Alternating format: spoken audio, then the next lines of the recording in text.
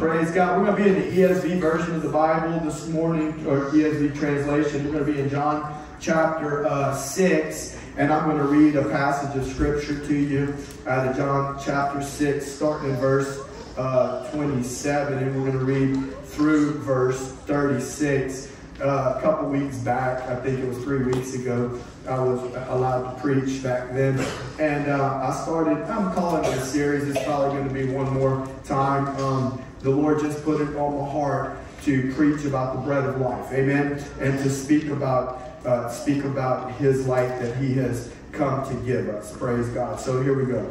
John chapter 6, starting in verse, let's just go ahead and go up to verse 26 if you don't mind.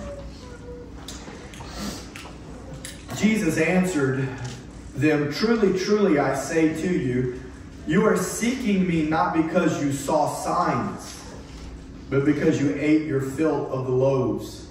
Do not work for the food that perishes, but for the food that endures to eternal life, which the Son of Man will give to you, for on him God the Father has set his seal."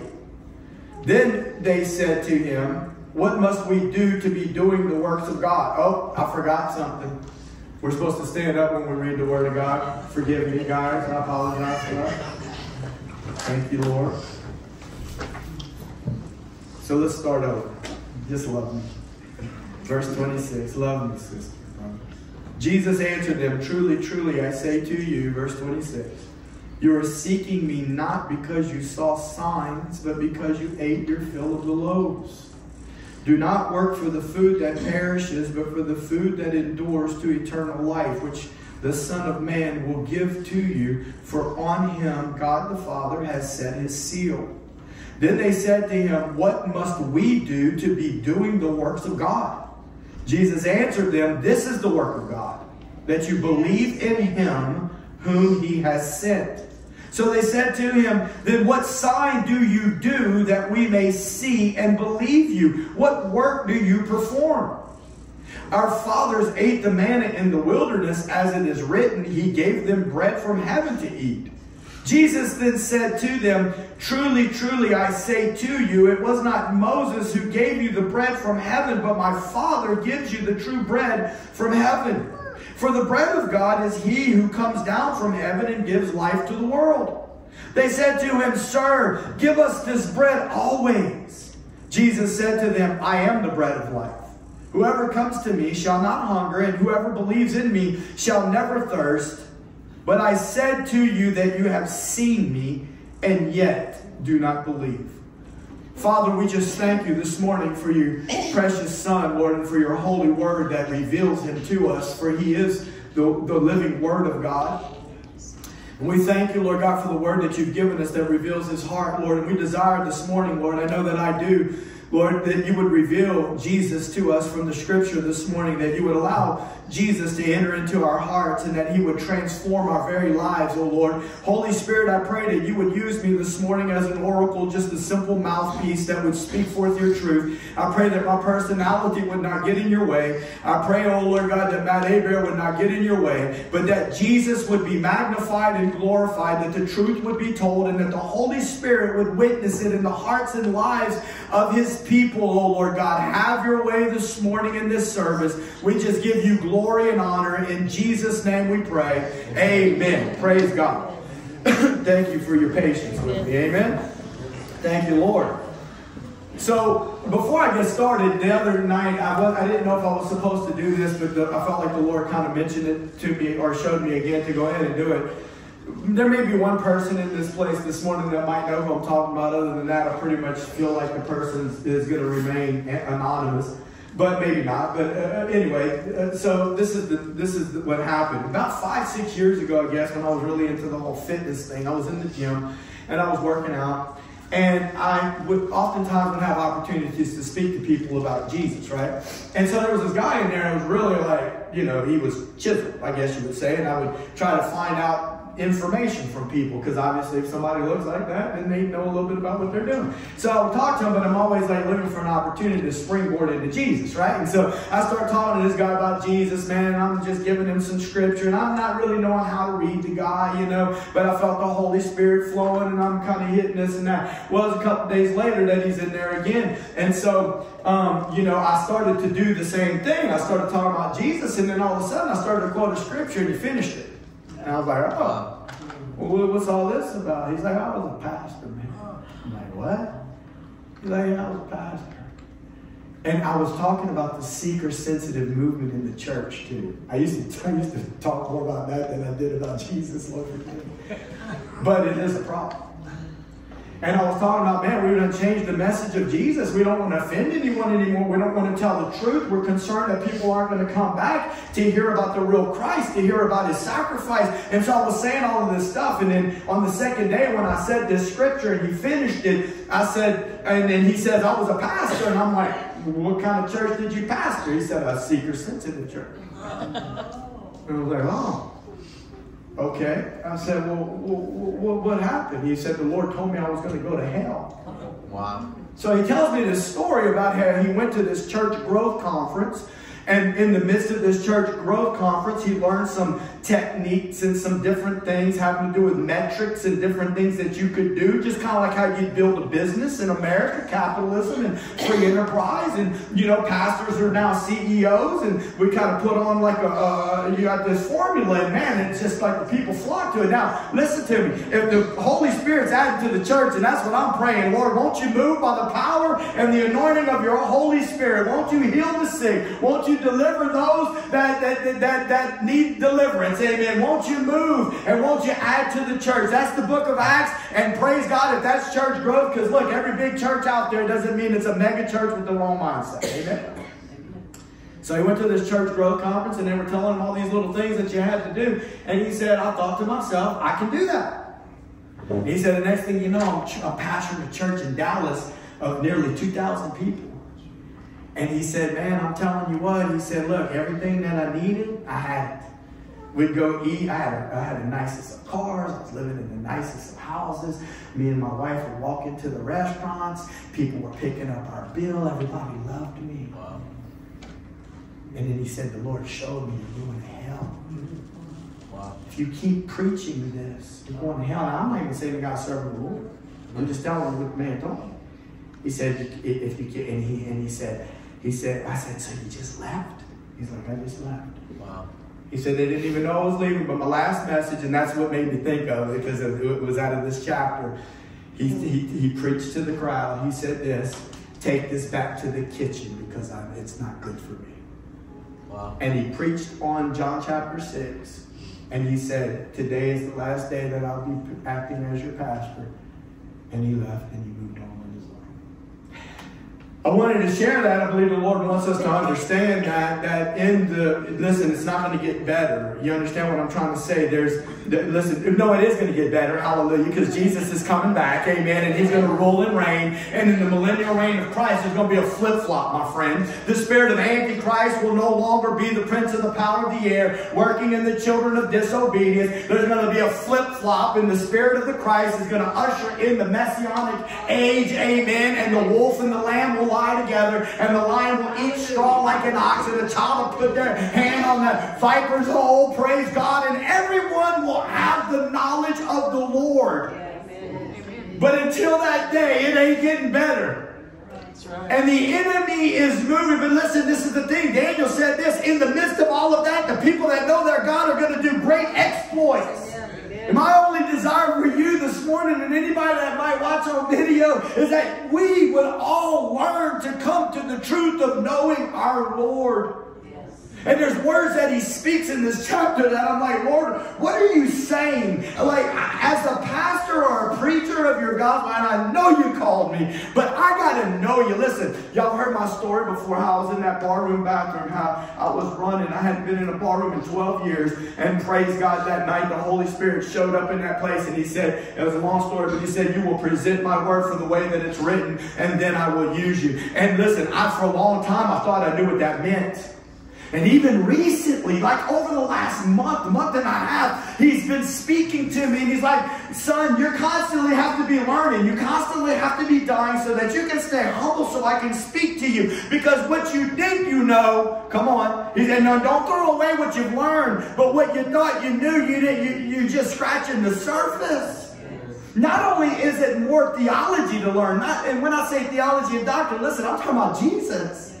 That's what theology means, the study of God. That's what doctrine is. The Apostle Paul said in the letter to the Roman church, thank God that you received that doctrine you were given. The doctrine of Christ crucified. The truth of how we can be reconciled back to God through his blood. Amen. But this is what he's been telling me. But you got to present it from his heart. You got to have a heart of love for his bride, for his church, for his body, because they belong to him. And he loved her.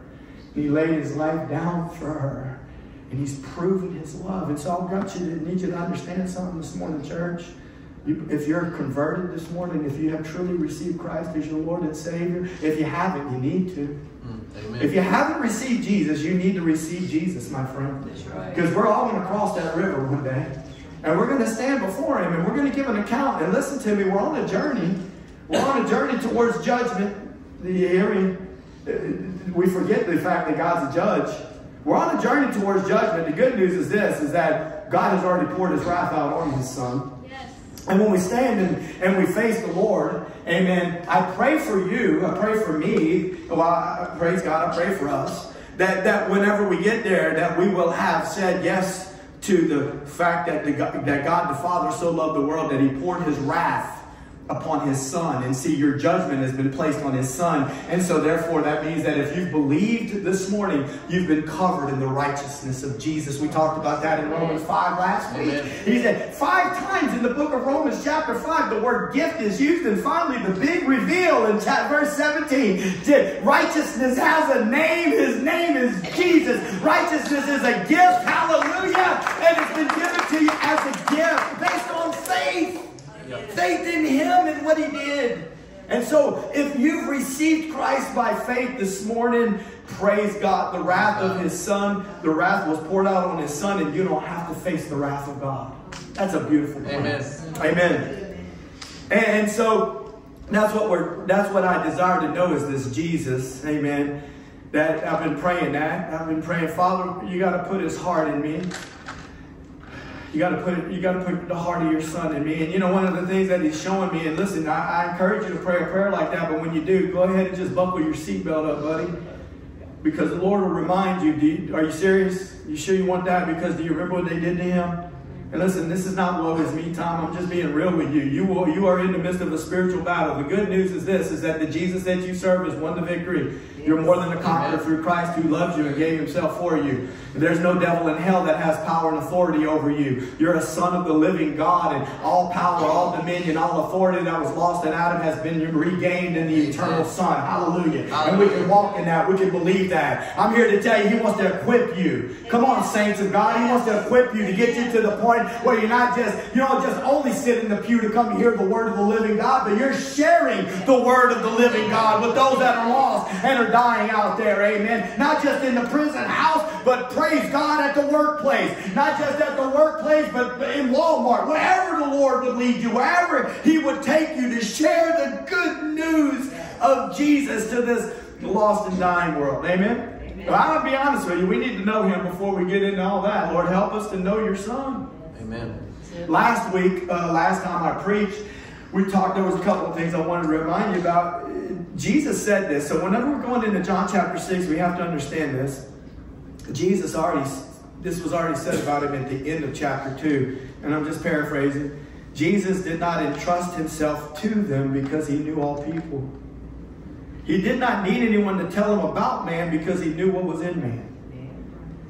You know, it's an amazing thing to have the Holy Spirit help us to understand. You know, you can't trust you know what it says in Matthew chapter 24, that in the last days, brother will betray brother. Sister will betray sister. People are going to become offended. The scripture teaches, listen, I understand we might have differing eschatology, that's a fancy word for end time. We might have different timing for the rapture event. I understand that. Okay? But what I want you to know is this, is that as the days grow darker, the scripture says in the last days that some people's sons and daughters will be betrayed. The scripture teaches that those that are closest to you, the scripture says that there's going to be, in the last days, there's going to be perilous times. Yep. The newer translations use the word difficult. No, perilous. Perilous times that were not seen on the earth before. I'm not here to be some kind of scare tactic to try to scare. I'm trying to get our head right to understand that you and I, as true believers in Christ, what we're dealing with, what we're in the midst of, and to understand something that look, Paul and Peter were in the midst of the mighty Roman Empire, and the Roman Empire was hostile towards the people of God, and even in the midst of all of that, the grace of God, the power of God, the signs and wonders of God were following them, and he was equipping them and empowering them to do the work of the kingdom. And I just believe with all of my heart that it's going to be even more so at the end. Amen. That while it's going to be perilous times, I believe with all of my heart for those that are willing to die to self and to allow Christ to have his way in them, he will use them in the midst of that. Amen. I believe that. There's going to be a line drawn in the sand, my friend. Just like it was with Moses. So anyway, he did not entrust himself because he knew what was in the heart of man. But at the same time, he loved. Because see, in the Matthew version of John 6, it says that he saw the crowd and he had compassion on them. He had compassion on them, and he saw them as sheep without a shepherd. He began to teach them. And that's the compassion that the Lord has for you and I. This morning, I believe that he wants his sheep. He says, my sheep know my voice. And I'm heard of them. Amen. And that in order for us to know his voice, we have to know him. In order to know him, we have to know his word. A while back, I preached to Jesus, said, no man has seen the Father, only the Son that was in the bosom of the Father.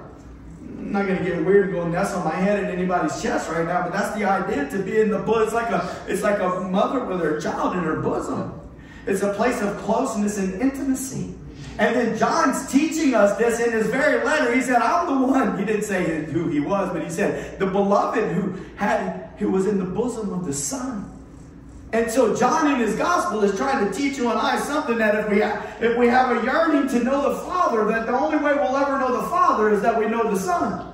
That we would be intimate with him, because he reveals he's the visible representation of the invisible God. Yes. Amen. And the more that Jesus is formed and fashioned in us, amen, the more we begin to look like him. That's really been prevalent on the heart. I know I keep saying that, but I don't think we can say it enough. Form and fashion me into the image of your Son. I think I said it recently, whenever I said, whenever the Father's in heaven and he looks to his right, what does he see? He sees his Son.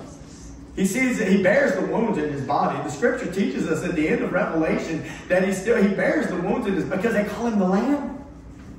And I understand. He said, I turned to see a lamb that was as though it had been slain. I saw a lion. Because there's a roar in the Lamb. Come on. There's great power in the Lamb of God. But in the last chapters of Revelation, he's called the Lamb of God. He bears the wounds in his body. And whenever the Father, there's something so powerful to that for you and your understanding of Christ. I believe this, that when the Father looks to his right and he sees his Son, intercession is already there. I'm not saying that Jesus isn't up there praying for us, but he ever lived to make intercession. Intercession literally means to be a go-between, a mediator. And it's because of his wounded body that there is a go-between. It's because of his wounded body that there is a split to the veil. It's because of his wounded body that we have entree and intimacy with the Father because of that. It's the Father's will that he look upon the earth and see his Son. Yes. And the only way that he'll be able to look upon the earth and see his Son is if his Son is being formed and fashioned in you. Amen. If his Son is being formed and fashioned in me. And this is much of what my message is about this morning, but I got to tell you that if he's looking at his Son and he sees what brought him there by his side, it's only that same thing that's going to allow him to see his son in you when he looks upon you. What are you talking about, preacher? Romans chapter 2 talks about the circumcision of the heart. Yes. Preach it. Later on, it talks about the circumcision not done with the hands of man. Peter talked about it, but that by the Spirit of God. A whittling away, a chiseling away at Matt Hebert, so that Jesus, so that the Jesus seed, come on somebody, that the Jesus seed, the incorruptible seed, come on, would begin to grow in Matt to the point where the faith, to the point where the glory of God, Jesus said this in John 17, he said, the glory you gave me, I have given it unto them. Jesus, if you are pregnant with Jesus this morning, I'm here to tell you, you got good news. Jesus lives in you. If you're born again this morning, that means that Jesus is in you. The scripture teaches that your spirit has become one with his spirit in 1 Corinthians 6 and 17. You're already born again. You're never going to be more born again than what you're born again right now. But there can be a lot more chiseling to be done. A lot more circumcising to be done. Come on, church, help me out here. Amen. I'm preaching better than your amen. And praise God, and you don't have to amen. It's okay. No, really, that's not what's important. What's important is that we get it. Amen. We get Christ. All right, so my Jesus knew what was in their heart, yet he still had compassion on them. He knew what they were going to do to him. I cannot emphasize this enough. When he rode into Jerusalem on a donkey and they threw the palm branches on, none of this is in my notes, but this is the story. They threw the palm branches and they, Hosanna in the highest, oh blessed be the King, recognizing him as the Son of David. And the whole time you're going to tell me that the Lord, with his, they call it the prophetic feeler now, with his prophetic feeling, because he said it to Simon the Pharisee. Simon didn't even say it. He said, Simon, this woman didn't quit kissing my feet. She's washing my feet with her tears. And because Simon was like, he knew what kind of woman she was. And the whole time, you're going to tell me that spirit, that gift of the Spirit operating in Jesus that called people out for what they're thinking, didn't know, look at this crowd right here. Next week, they're going to have my life. Next week, they're going to call for me to be crucified. And yet, he still loved them. That's the kind of Jesus we got to get a hold of, church. Because, see, if we're going to get a hold of that Jesus, you're going to get less offended by me. I'm going to get less offended by you. Praise God. I don't want to offend anybody, but I can promise you it's going to happen at some point in time. And I mean that. You understand? But we still have to yield to the crucifying of our flesh. Amen? All right, you get that point. So he knew what was in their heart. And look, they came all that way. In the beginning of the story, they came all that way to see this man because he had fed them and they were drawn to him. I don't think that I'm improperly presenting the story. Work with me here. He had fed them, and because of that, they were drawn to him after what he had done for them. Right? He definitely wasn't interested in furthering their agenda or thoughts regarding what his purpose was. You understand what I'm trying to say? I remember the story. They're like, and I mean, sometimes I get a little dramatic, and I don't mean to overdo it, but it's like they're coming up to him like, Rabbi, when'd you get here? It's kind of like when Nicodemus came to him and said, Rabbi, surely you're from God. Look at all the things you're doing. Verily, verily, Nicodemus, I say unto you, unless a man is born again, he will not enter the kingdom of God, and he will not enter the kingdom. Rabbi, when did you get here? Jesus is like, you seek me not because you saw the miracle. Or you seek me not because you saw the sign, but instead because your bellies were filled. I mean, that's kind of harsh. Yes. No? I mean, it would be considered harsh in some services today. But no, it's not harsh. It's just the truth. He's just telling the truth. But sometimes we can't even handle that, right? Amen. It's just like, no, let's cut through the chase. Let's get to the nitty gritty. Because you know why? Because we're talking about eternal souls here. That's right. God is either real. The plan is either real. Jesus is either real. And he had to hang naked on the cross in order for the new covenant to come to pass. And it's either true that in him is life eternal, or outside of him is condemnation and guilt. Yeah. And if it's true, then we really want to be able to speak freely. And like Jesus said, he that has ears to hear, let him hear. Amen. If you don't have ears, you're still allowed to hear. Praise God. Now, pray that the Lord, would you pray for me a special prayer? Would you pray that Pastor Matt would not wield a sword like Peter and cut people's ears off? There's no sense in cutting nobody's ears off. Amen. But let the word of the Lord go forth and let the truth be spoken. All right. So they came to him, and he's not interested in furthering their thoughts. And, you know, I want to say this is my opinion, that it saddens him because I believe many of his followers still do this today. We seek him for what he can do for us instead of for who he truly is. I don't know that we always try to do that. I don't think we always have that plan. And there's a growth, right? There's growth in Christ. I'm learning that not only is there growth as an individual believer, but there's also growth for preachers. Amen. Praise God. Humans tend to be like that, right? If a relationship makes us feel good or does something for us, we're in, right? But seldom do we take time to interest ourselves in the other person. Now, I'm not saying everybody's like that, but some people are more so that way. No, that's a good message for husbands in this house. Not just husbands, but maybe wives too. That oftentimes we're so focused on what you can do for me that I'm never focused on what about you. What about you, honey? Yeah. What about what's going on in your life? What about actually getting... You know, there's times that people married for 30 years, sleep in the same bed, don't even know each other. They never even really get to know each other. And I feel like in relationships, we do that. And we seldom take time to interest ourselves in other people. And sometimes you can see that whenever you're in conversations with people that are either your friends or people even that go to church. Everything's about them. They never really ask you about you. It's all about them. They're so focused on themselves.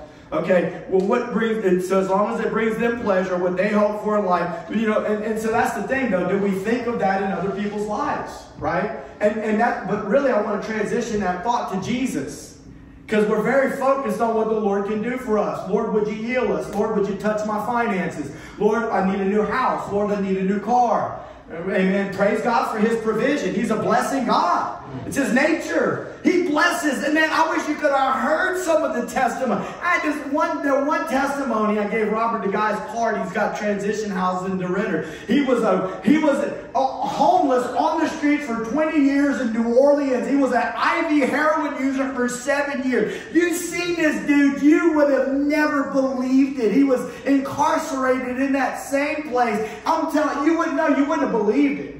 There was no vestiges of that story that he told in the appearance of that man. Praise God. None. Amen. Complete restoration. Miracle working power of God. Hallelujah. Praise God. God does these things for us. He is a faithful God. He's a blessing God. But what are we going to do? Because you still see it even when you're in the prison. It's like, man, I want to get out of this place. And people are trying to serve God just to get out of prison. And half the time, sometimes maybe that's where we need to be for a period of time. Wherever we are in our life that the Lord has us, we're so hungry to try to get the Lord to get us out of where we are, when the reality of it is that the Lord is oftentimes trying to put us there, keep us there, so that he can speak to us in that place, so that he can teach us in the valley how to even operate if we ever make it to the mountaintop. Amen. Praise God. Thank you, Lord. And if we'll let him do it while we're in that, oh man, we'll come to know him in a way. But don't ever forget that experience, my friend. Help us. Yes. Keep it in our heart, Lord. Yes, and I feel like we do that, you know, to the Lord. I feel like that's a big part of the meaning to this text, though, when he says, eat my flesh and drink my blood. We didn't even get to that part, but that's a big part in this chapter when he said that. Remember that. I'll probably preach that next week. And it offended him. He said, you're going to eat my flesh and drink my blood. My flesh is true meat and my blood is true drink. Now, he tells us later, he says it's the words. I want to talk about his words really today is what I want to talk about. He said, it's not literally his flesh, but that's what I think about even communion, you know. It's feed, like, let me just say this about when he says, eat my flesh, drink my blood. It's feeding and being nourished by the real Jesus to the point that we know him intimately, because we are being chiseled away and he is growing in us. And I want you to know this, that I do believe that in the early church, this somewhat was something literally whenever they broke bread together, remembrance of the Lord's sacrifice. Not that it was literally his flesh. And I said this earlier, but that supernatural grace literally flowed through their obedience in doing what he said. The remembering of his broken body brought them closer in unity to him, closer in unity, and resulted in a crucifixion of self, which allows the fashioning of Christ in us. Does that make sense? Like, in other words, he's crucifying us, he's circumcising us, and the more of us he's getting away, moving away from us, the more Christ is being revealed in us. His heart, his love, his compassion, amen, his work, his truth. Amen. Praise God. But it's not just communion. Communion is a type of that. You know, the Spirit of God wants to move in our lives, and when we really remember and discern what he has done for us, his death will become our death. His life will become our life. His words, that's really where I want to focus. His words will become our food. And more than anything, I believe that is what we need to talk about this morning. The words that are his food, the living word. Peter said this, and you don't have to turn to it. I'm just going to tell you. Since you have been born again, not of perishable, but of imperishable, through the living and abiding word of God. Jesus said, seek not after the food that perishes, but the food that lasts for eternal life. They were like, you filled my belly and it felt so good. What you going to do for me now, Lord? And he's like, seek not the food that perishes, but that which will lead to eternal life. You know, there's something else that I need to stop, because the Lord's really been dealing with my heart about this. And the people in the church, just don't get tired of me if I've already said it, but let me just say it again. I think we take eternal life for granted.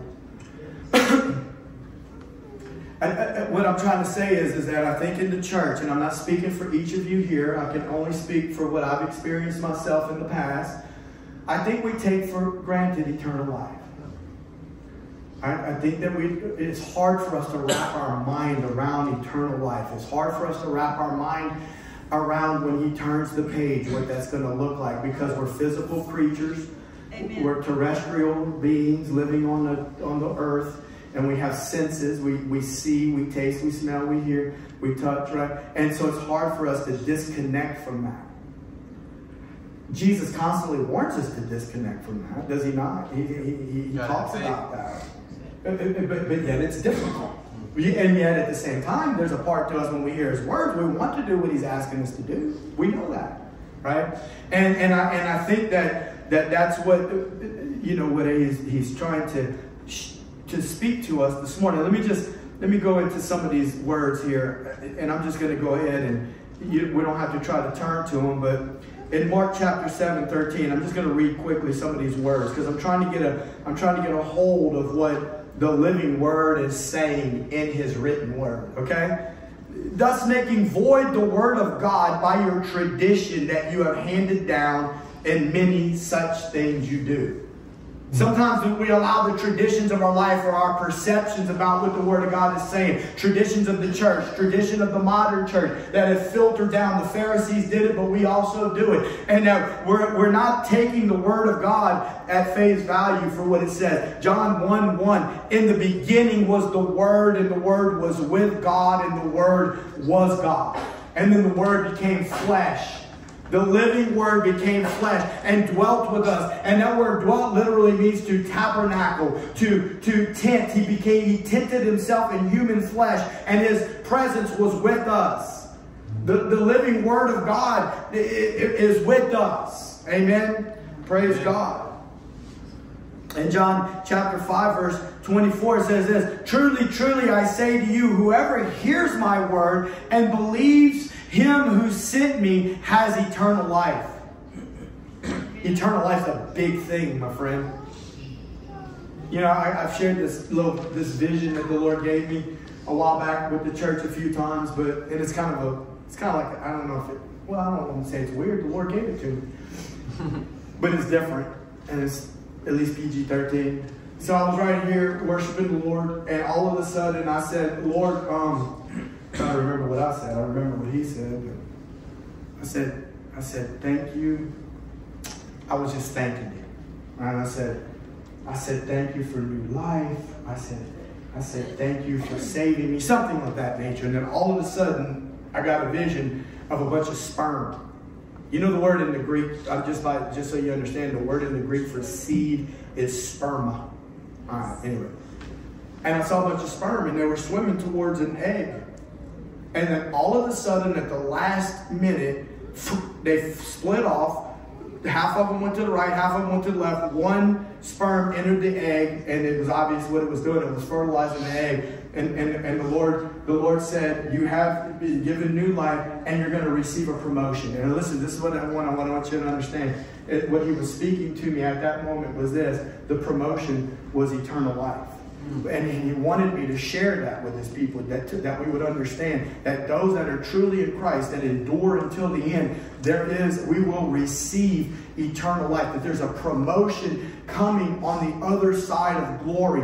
And the problem, now listen, I've heard people say before, you're so heavenly minded, you're no earthly good. I'm here to tell you, sometimes we're so earthly minded, we're no heavenly good. I want to be heavenly minded to understand the Lord, and I want the Lord to work in me and through me, amen, upon the earth. I'm here to tell you, though, this is that we need to get a hold of this Jesus that wants to change us on this side. And we got to understand that what we do today will affect our tomorrow.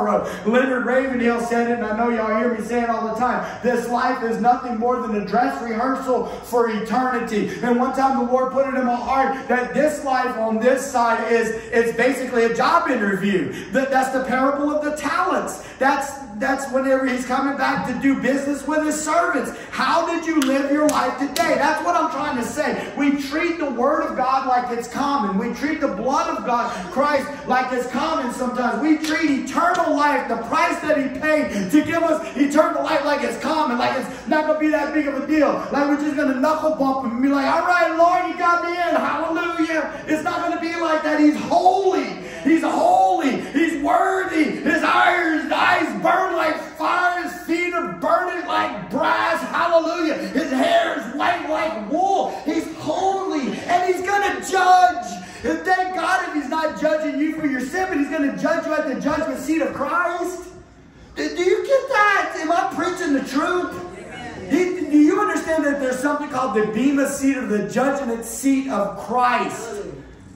And then he's going to judge. And some people's works are going to be wood, hay, and stubble, and they're going to be burned up because their motives weren't right. They weren't truly living for the Lord. They really did things to be seen by man. It's called the spirit of religion. And the problem with the spirit of religion is you don't know it when you have it.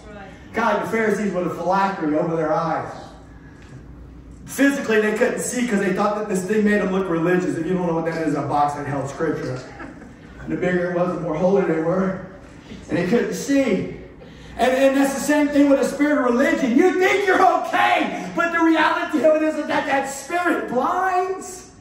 And we do things to be seen by men. And we want to be validated. We want our ministry to be validated. And I'm like, Lord, get me to the place where I'm asking your spirit to be poured out. Not that Matt Hebert would be validated. Not that this church would be validated. But that Jesus would be validated.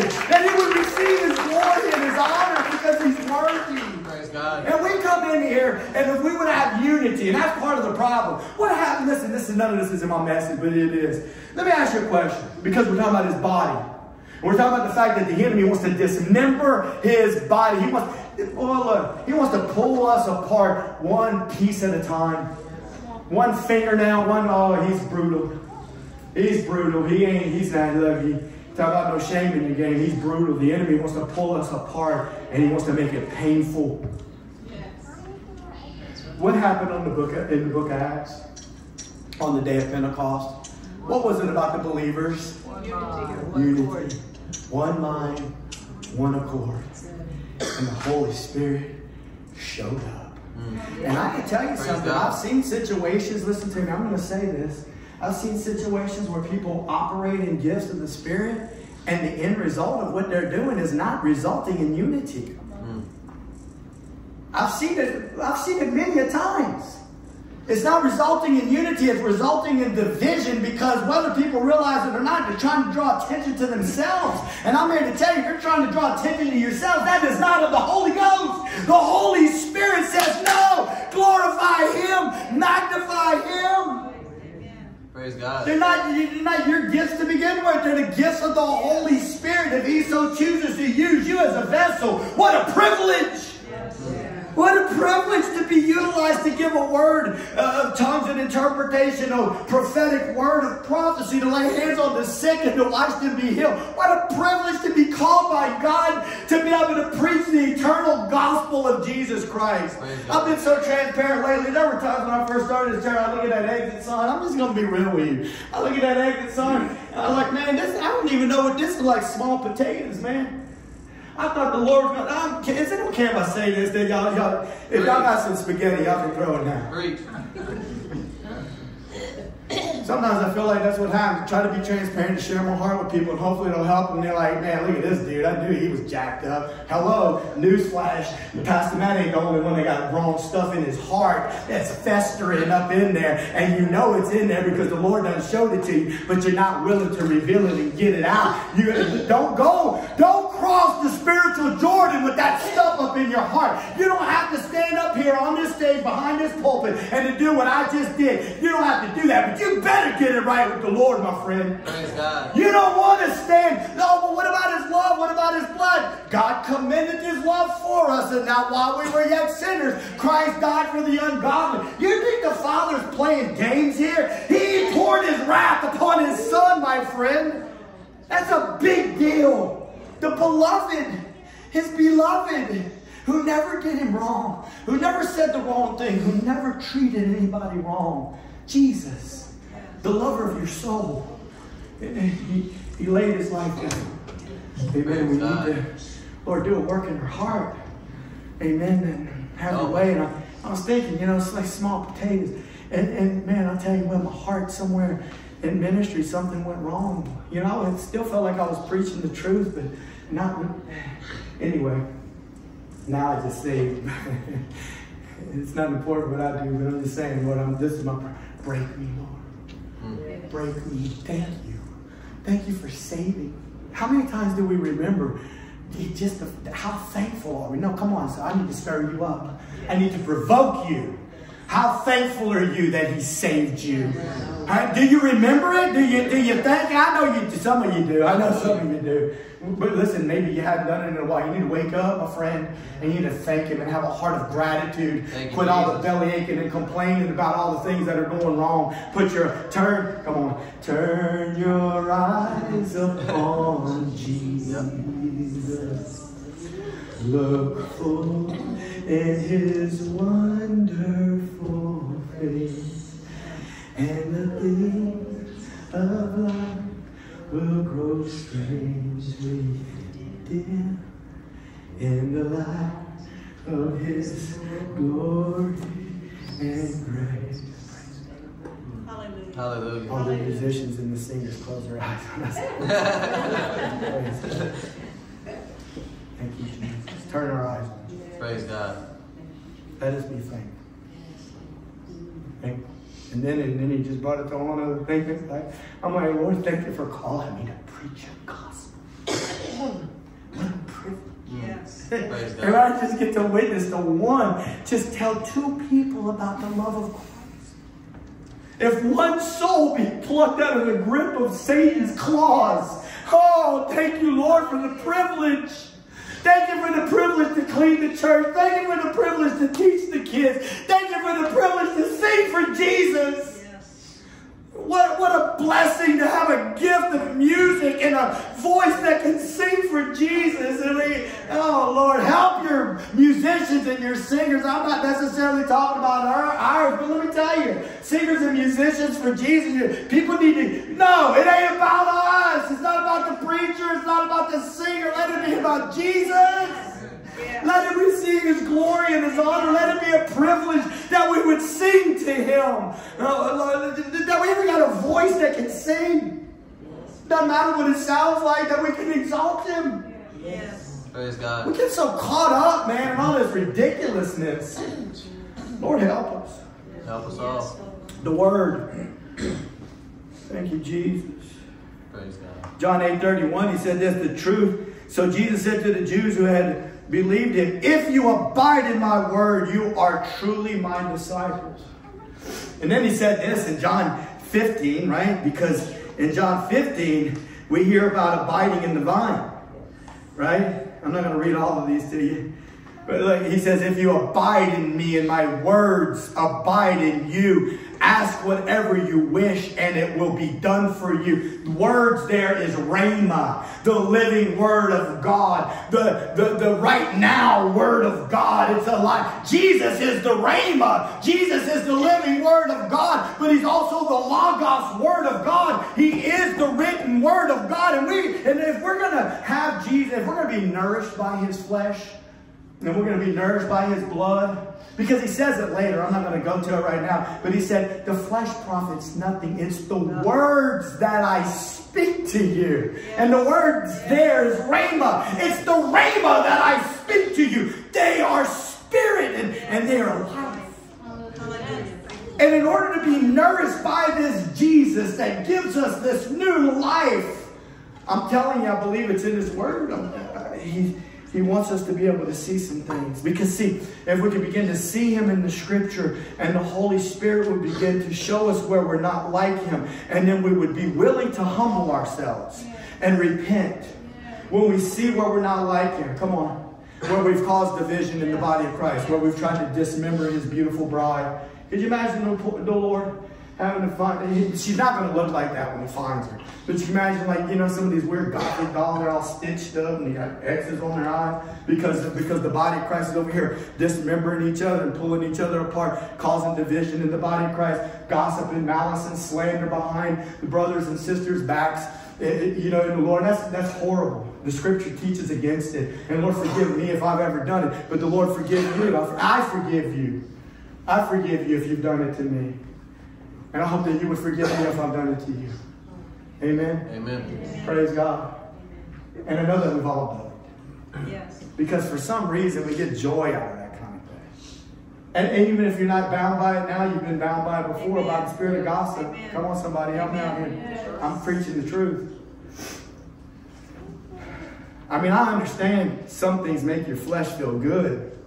But why? I can remember times when I had a problem with gossip and I literally liked the way it made my flesh feel.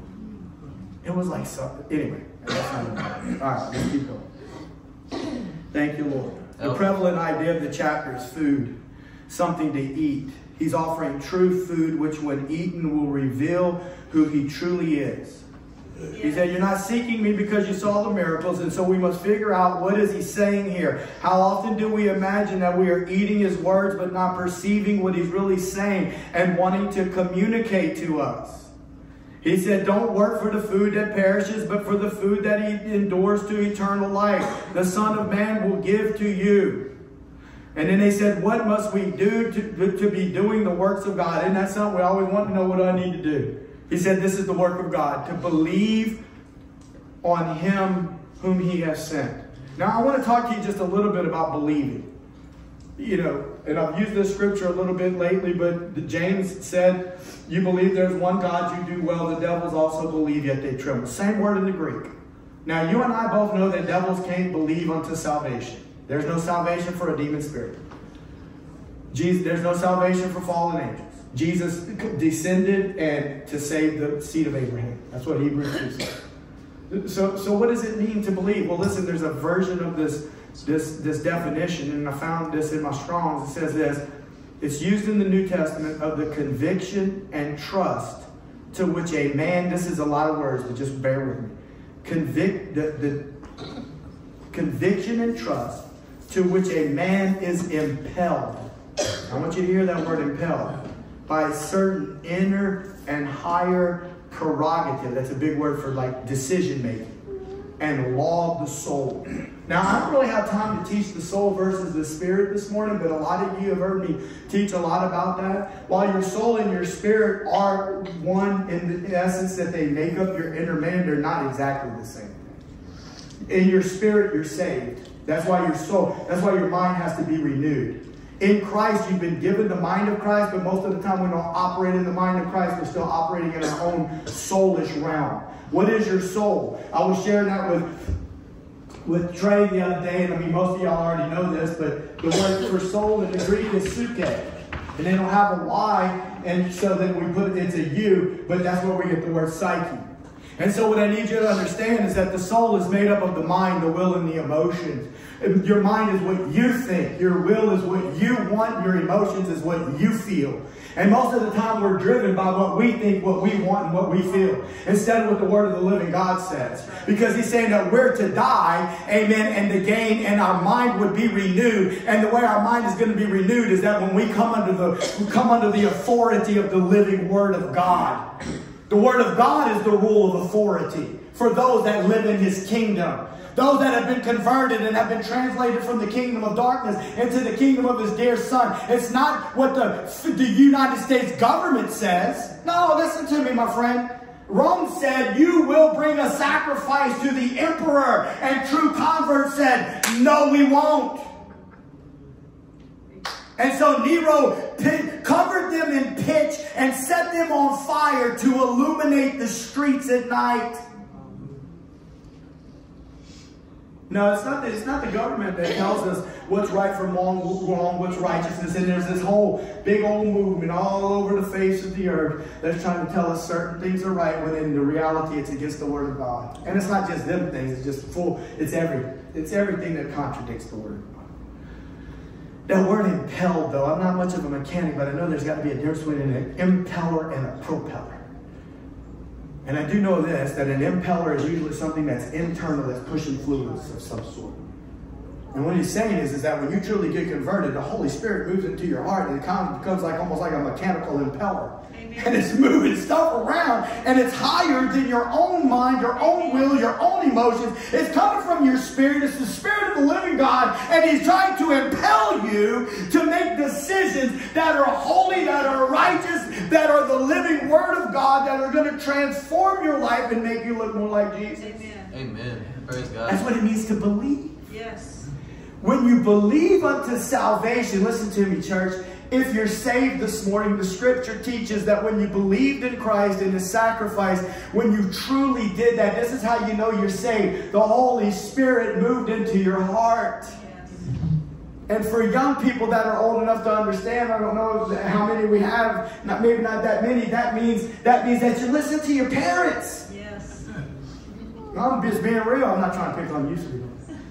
But if it works for you, then listen. You listen to your parents. Yes. You submit. Yes. You obey your parents. Now, not if they're trying to tell you not to live for Jesus. Right.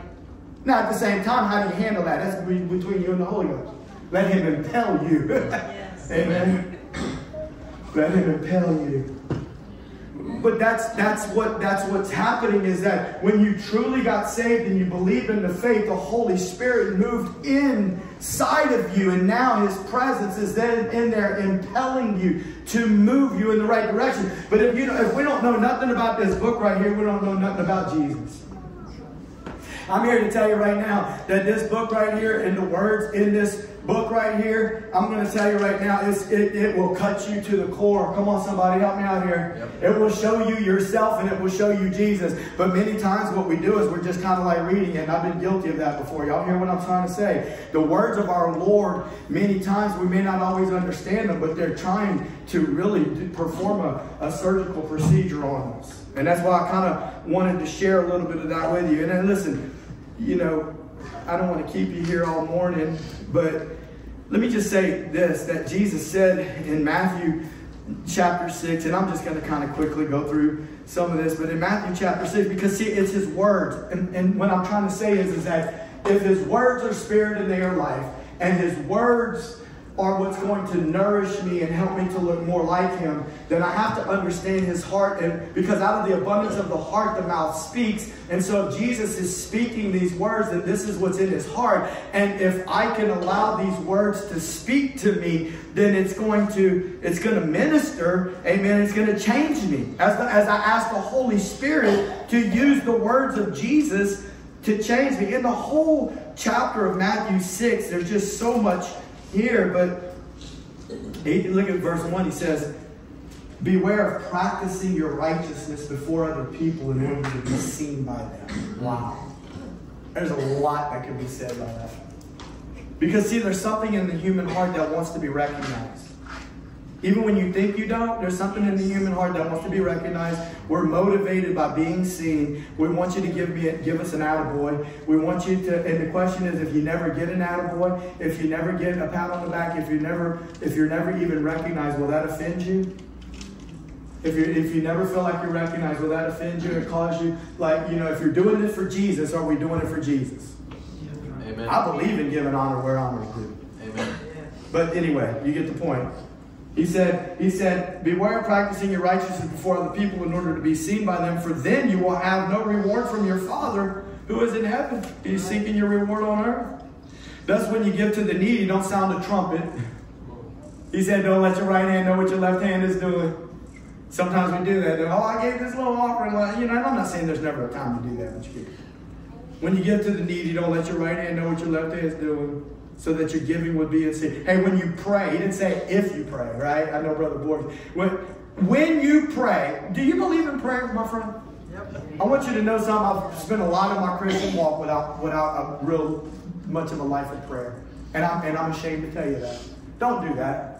Be a woman and a man of prayer. Even if you start off with just a little bit. Go to the Lord. And listen, let us not go to the Lord with everything that we think we need to get from Him. Let us find out from His heart what He's asking of us. Come on. Praise God. Oh, I'm telling you. Yeah, even if you're just blessed with a more intimate relationship with Jesus, that's what you're looking for. And he said that. He said, when you pray, you must not be like the hypocrites, for they love to stand and pray in the synagogues and at the street corners, that they may be seen by others. Truly I say to you, they have received their reward.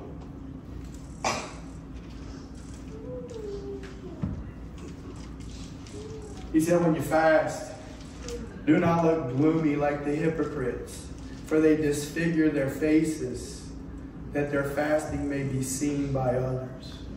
Isn't that something? Don't you, it's like... Preach it. Yeah. But sometimes we just want everybody to know what we're going through.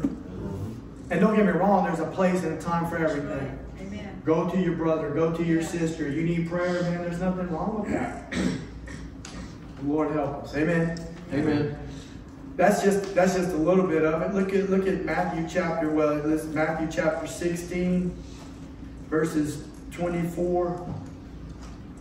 Matthew 16, verse 24 through 26.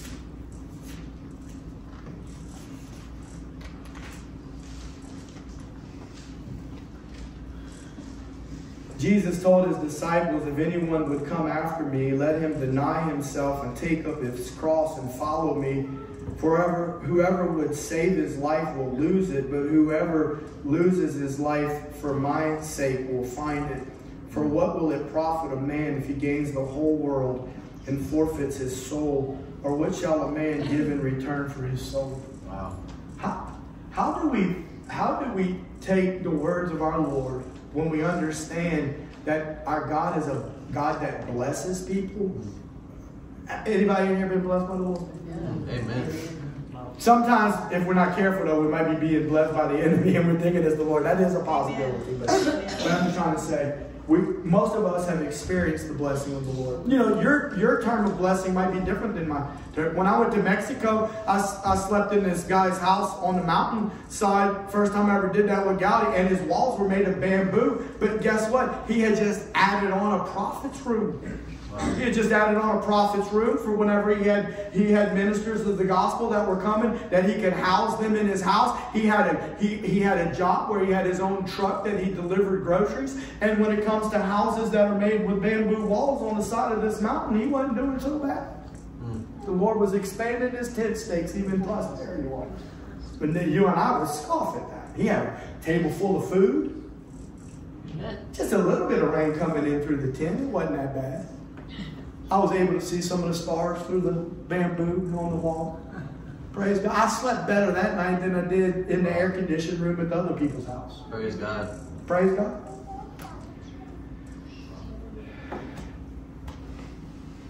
the heart of our Lord and the words that he's speaking to us. You know, he brought his disciples to Caesarea Philippi. according to some scholars, the place where he brought them was at the foot of the mountain of the god Pan.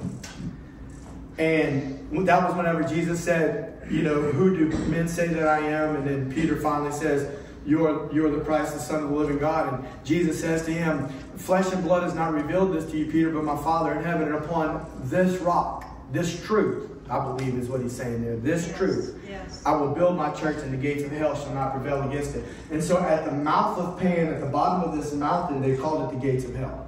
And so Jesus is saying, he's making a claim here. He's staking a claim. I wish that we really had more time to even talk about that. The fact that God is staking a claim. He's taking this earth back, and he's looking for people like you that will be converted, that will allow the Holy Spirit to have his way, and will intercede and to believe God and will tell others about the good news of Jesus. Because listen to me, that has to do with your reward. And if we're not doing that on this side, and we're just living for our own prosperity, and we're willing to forfeit our own soul because we're laying up treasures on earth instead of treasures in heaven. He said that in Matthew 6. Lay not up for yourself treasures on earth where moth and rust corrupt, but lay up for yourself treasures in heaven, where moth and rust do not corrupt. Amen? Amen. And so Jesus said, upon this rock I will build my church. And then the next thing you know, Peter's like, it says Jesus begins to tell them that the Son of Man is going to have to go to Jerusalem, and he's going to suffer many things. And what does Peter do? Peter says, not so, Lord. I rebuke that. I'm paraphrasing. Yeah. And what does Jesus say? He says, get behind me, Satan.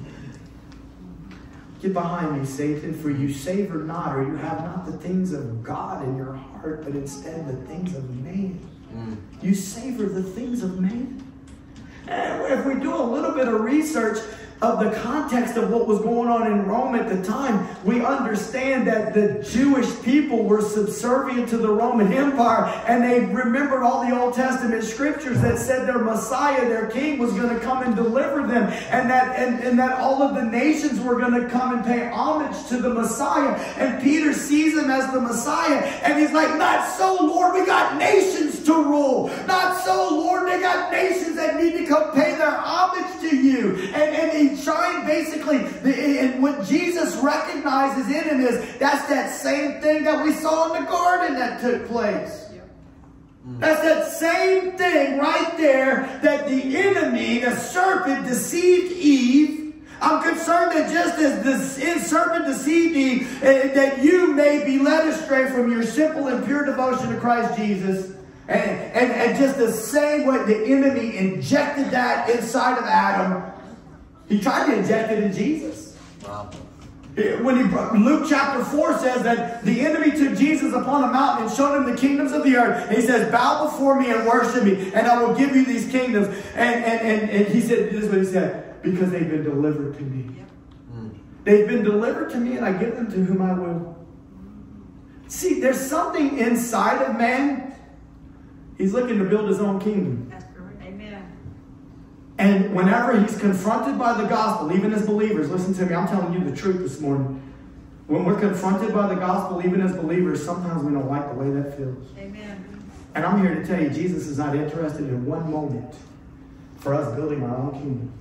He will not share his glory with another. And the quicker we learn to die to ourselves and exalt Jesus in our life, I'm telling you, all those other things shall be added unto you. But we don't get them added unto us because that's why we're serving him. And how do you get that in our head, Lord? Right?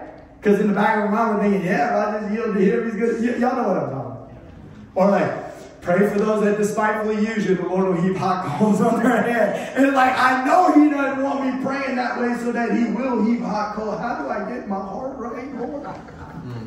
Praise God, help us. Yes. He said, not so, Lord, this isn't for you. We got ready to, Peter, I would hear the Lord say, Peter, you don't understand yet, but you will.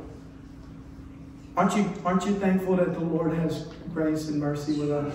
Yes. Matt, you don't understand yet, but you will. Yes. Amen. One day you're going to understand it real good when you see me. Amen. But I don't know about you, but I want to get some of that understanding now. Yes. Amen. Hey, Peter, you don't understand yet, but you will. In order for those to inherit the eternal kingdom you're talking about over there, or to rule and reign with him over there, there must be a dying to this temporary world here. Oh, I don't think that. I know y'all getting tired. It's been a long day already. Let me just say this. You singers, musicians, we're just going to go ahead and close. If y'all can come forward. It says this. I wrote this down. I feel like this is the heart of the Lord. No, Peter, you don't understand yet, but you will. In order for those to inherit the eternal kingdom you're talking about there, or to rule and reign with him there, there must be a dying to this temporary world here. I don't know what that means for my sister Jess. I don't know what that means for you, Josh, or you, Mary, or you, Trey. I don't know what that means for you, Jerry. No. I don't know what that means for you, Dennis. For you personally. Wow. Aaron. I'm starting to get a glimmer of what it might mean for me. Yeah. And as I seek him more, I want him to show me that. What does it mean that if I'm going to truly rule and reign with you there? No, the scripture says it. If you're in Christ, he says that he's made us to be kings and priests unto our God. He ransomed us. He's worthy to open the seal because he ransomed us with his blood from every tongue and tribe and nation. God's got a plan on this earth, my friend. We're going to be getting into that probably starting in a couple of weeks about the seven-headed beast of Revelation 17. I'm here to tell you it's all about the nations, the tribes, and the tongues. Jesus has come to redeem them. And God is looking for a people, amen, that are good. He is redeeming people from every tongue and tribe and nation. He is taking back what belongs to him. He started, hallelujah, with a word to a man named Abraham. And through that nation, amen, he gave the world to Christ. The seed that would bless every tongue and tribe and nation. Abraham, our father of the faith. The father of multiple nations. Why? Because those that are of the seed of Abraham, the children of Abraham, are children of faith. Amen. Are you a child of faith this morning? Yes. If you're not a child of faith, if you're not sure, you can be one today. Praise God. As y'all begin to sing and y'all begin to play, I just want you to know if you need prayer this morning for something, amen. If you've never given your heart to Jesus, you can call on his name. Amen. He won't leave you. He won't forsake you. If you call on his name,